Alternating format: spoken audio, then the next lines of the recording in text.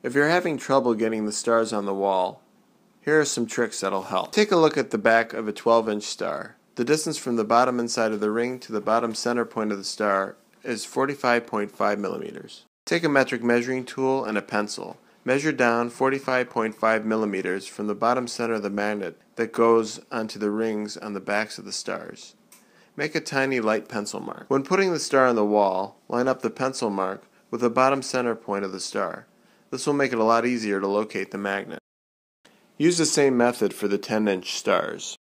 Take a look at the back of a 10-inch star. The distance from the bottom inside of the ring to the bottom center point of the star is 35.5 millimeters. When putting the star on the wall, line up the pencil mark with the bottom center point of the star.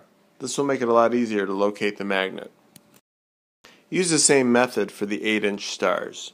Take a look at the back of an 8-inch star. The distance from the bottom inside of the ring to the bottom center point of the star is 25.5 millimeters. Take a metric measuring tool and a pencil. Measure down 25.5 millimeters from the bottom center of the magnets that go onto the rings on the backs of the stars.